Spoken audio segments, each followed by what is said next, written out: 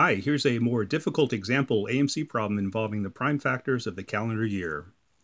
The number 2013 is expressed in the form 2013 equals the ratio of these factorial expressions, where the decreasing sequence of A and decreasing sequence of B are positive integers with the sum A1 plus B1 as small as possible. What is the absolute difference of A1 minus B1?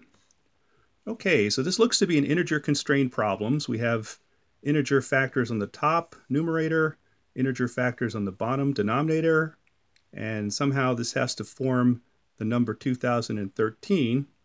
So the prime factorization of 2013 is definitely going to come into play here. So assuming we came equipped with that number, we know that 2013 is 61 times 11 times 3. So we're going to have to introduce the factors of 61, 11, and 3 through this ratio expression. So how can we do that? So let's concentrate on A1 first. It looks like we're going to have to introduce the factor of 61 through the A1 factorial, and probably the simplest and the smallest way to do that is to just let A1 equal 61, in which case we'll have 61 factorial in the numerator, but that introduces a lot of unneeded factors.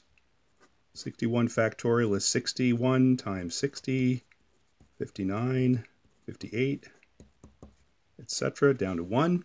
So we have these factors of 60, 59, and 58 that are unneeded, and probably the simplest way to get rid of those is to just put a 60 factorial in the denominator.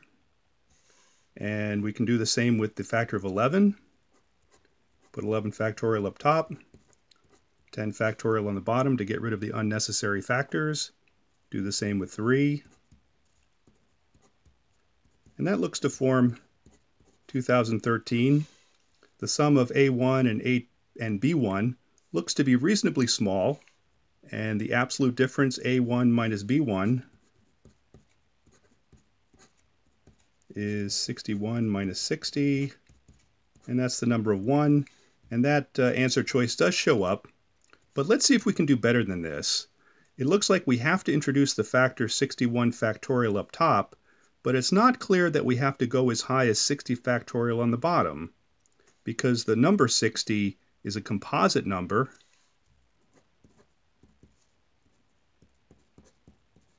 So perhaps we can get rid of the factor 60 by some other means, by something clever combination of other factorials in the problem.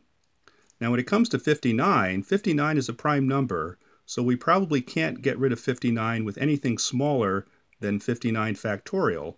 So let's try that. Let's put 61 factorial up top, and now let's put 59 factorial on the bottom. So now we have a factor of 60 up top that is unnecessary, or at least the 4 and the 5 are not needed. The 3 actually is needed, so we can probably keep that. Now we do have to introduce the factor of 11. Let's just do it the same way we did before. 11 factorial, 10 factorial. And now we have the factor of 3 that we want. We want to get rid of the factor of 4. So it looks like we can do the reverse trick and just put 3